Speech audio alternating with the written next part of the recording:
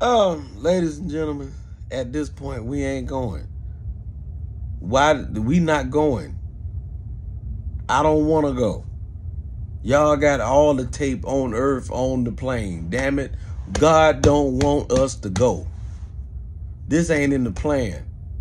A flight is not a part of today's ministry. Damn it, we don't need to go. Ain't nothing, wherever the destination is, ain't nothing over there that damn important. The way you got to put all the tape on the plane so we can get there. Not saying that I don't have faith in God. I'm not saying I don't trust the Lord. I do trust him. But at some point, God got to know he can trust me to make good decisions. I can't put it on him all the time. When you walk on the plane and you see them strapping all the tape, when they got to tape the whole damn plane together, damn it, just get off. The flight ain't that important. Your ass is flying from Augusta to Atlanta. We ain't even got to do this. Go find us another plane. Better yet, don't even take the plane in the air.